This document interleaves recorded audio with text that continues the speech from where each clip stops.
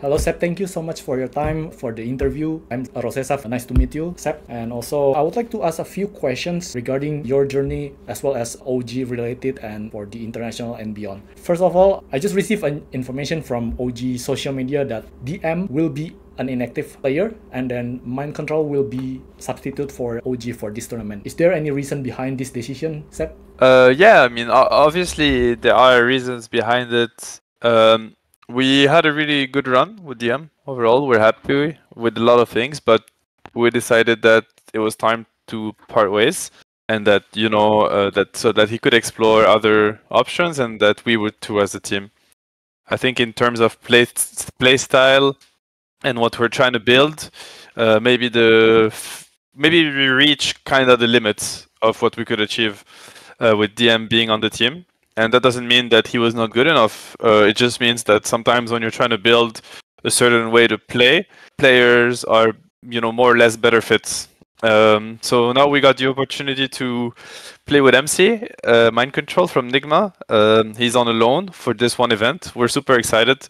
The boys have played with them in Berlin Major, where he stood in, and the team went pretty far in the tournament, had a really good run, even though the team had to play with 2 stand-ins. And as for me, I have competed against him for the longest time now, obviously, during his time in Liquid and when I was in the OG that won 2 TIs, and it's an honor to play with him for once. I'm very excited. Yeah, I'm also very excited to see Mind Control on your team right now. And also, speaking of the qualifiers that you had, but unfortunately, OG are not qualified to TI this year. OG decided to bring in Kitrak and loan Taiga to Wildcard Gaming. Is there any reason why Taiga loaned to NA side while Kitrak joined the team? I mean, that was just an opportunity that Taiga wished to pursue. So there's not like a reason for why he was loaned to an NA team besides his own personal wishes. And as for the change, yeah, I mean, it's the same. Like, last season has been very rough for OG, probably the roughest season ever. There was a lot of things that happened that prevented the team from structuring and building itself properly.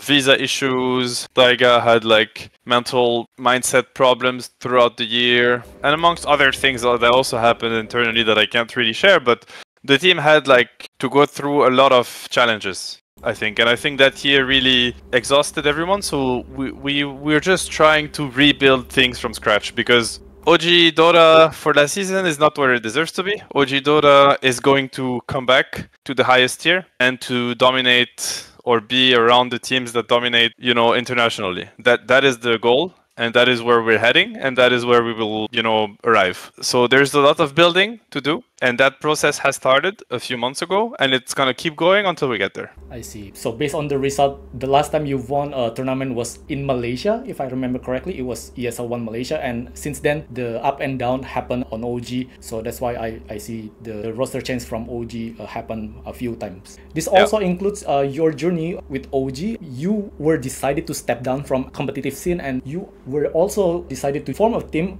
from open qualifier with OG. Are you still having competitive desire to play Dota 2 competitively? So that's why you built a Division 2 teams? Yeah, I still have that, actually. I still have that, and I think seeing OG, like the main OG team, struggle is the biggest source of motivation for me, in a way, because regardless of how I feel myself, I need OG to be at the highest level of Dota. Like, I believe that's where OG belongs. That's where OG always has been. So when this doesn't happen, I feel a lot of fire and a lot of motivation to help make it happen in any shape or form. It could be by coaching, it could be by playing, it could be by making sure the water bottles supplies are done correctly, and whatever, like anything. I'm ready to do anything in order to achieve that. So in that sense, yes, I think my competitive desire has been built back up, and OG was like a wave to, slowly getting used to the groove again. Yeah. And yeah, that was OG for me, and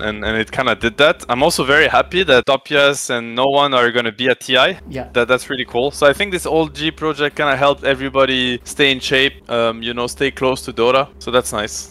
Okay. You also mentioned that no one and Topson will be on TI. Topson will be the only player, if I remember correctly, who will have a chance to win 3 TIs. What do you think about Topson, actually, from your POV? I mean, I think he's like a great player still. Like, that didn't change. I think Thompson is the kind of player that he's gonna do things you cannot expect. He's gonna overperform at times, like because I think everybody got so good at Dota now that you kind of sometimes know what to expect from players. It's like, oh, this guy is supposed to win his lane, then he will, things like that. But Thompson, I think you never know what's going to happen. Like, he could always bring something you're not ready for, and his opposition is not ready for. And I think his weakness, in a way, throughout the year, has been the lack of macro game stability. But I think that's also because he hasn't been in a top team for a while. So when you're not in top teams, you can't really guess the top team's meta. And I think that now that he gets the chance to play with Tundra, I'm sure that his understanding of the tier 1 meta is going to be perfect, and then you can put his skill to use. So I'm very excited to see him compete at TI. I think we could get Prime Thompson back again, and that would be amazing, and maybe he gets the chance to win a third TI, which is unreal. When everybody else is competing for the second one, he's competing for the third one, so that is crazy. Yeah, that is unreal also from Thompson, as well as you, who won 2 TIs back to back. And also you also mentioned about the tier 1 meta. What do you think about a current patch, and is it good for you and your team to compete at this level of patch, or is there anything that you want to change a little bit for this patch? I actually like this the state of the patch a lot right now. Overall I like the patch, don't get me wrong, like the big patch that we had now a long time ago with whatever, like lotuses, gates, this patch. I liked it from the beginning, and I still like it a lot. I think it lacked balance when it came out. I think when it came out, it was like the aura time where everybody would buy pipe Greaves every game and group up. I think now it's much more diverse. Like, you see a lot of different ways to play from different teams. I think a lot of heroes are being picked more than ever, I would say. It feels like, obviously you have the top heroes, of course, like Gyro is very strong and Nature's Prophet and whatnot, but this will always be the case in Dota. At some point, some heroes are always going to be strong and people are going to pick them. But the overall macro, I think, is very good. I like Dota when you can pick anything. That's when I like Dota. Like, I don't like Dota when there is like a very narrow way to play. You only pick the same heroes and go for the same items. This is when it gets really boring for me, because I think Dota is such a beautiful game and you have like so many cards that you can use. Then the game is really nice when all the cards are usable, and I feel like we're close to that. So in that sense, I think it's a great patch. I see. We almost conclude the interview. I have 2 more questions, if you don't mind, Sap.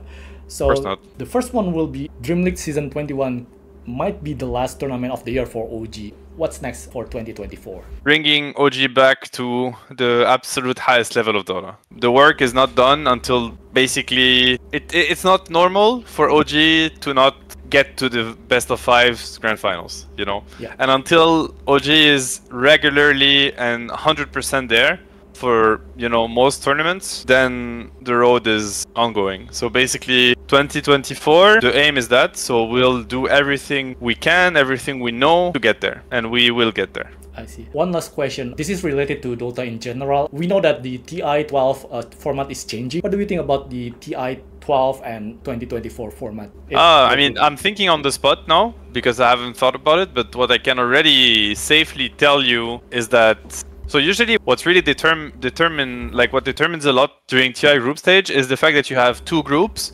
of a lot of teams. So basically what happens is that the meta starts shaping up from the group stage. This is when teams meet a lot of different teams and they learn from all of them. And since you have 2 groups, usually the meta from the 2 groups are a bit different. But what I mean is, like, since you play versus 7 or 8 different teams, you get to see a lot and everybody plays everybody. So after 2 or 3 days, everybody starts deciding and agreeing on what the strong heroes are, if you know what I mean. Now, if you have 4 groups, what's going to happen is that probably some teams are going to do really smart things and it's going to go unnoticed, because during TI group stage you play so much that you don't have time to study the teams you don't play, if that makes sense. Because you need to keep preparing for the teams you have to play, and you don't have time really to look around and get a feel for you know, what everybody else is doing. So I think one consequence of that is that it's going to take longer for the meta to cement after group stages. So we might have a very hectic beginning of playoffs this year, I think, where maybe with more upsets, because it's going to take longer for teams to adapt to each other's, since you have 4 groups instead of only 2. That would be my guess. So I'm not sure I like it, but I usually don't like change. I'm a nostalgic kind of person when it comes to Dota, so it doesn't mean anything that I don't like it. It could be much better. It's just me, so don't notice me. It doesn't matter what I like or dislike. I see. It is a pleasure to talk with you, Seb. Thank you so much. Kindly send my regards to OG squad and be happy as always. Thank you so much, Seb. Yeah. Have a nice day. Thank you very much. Thanks for having me. Take care, and yeah, bye-bye. Bye-bye. Thank you. Thank you.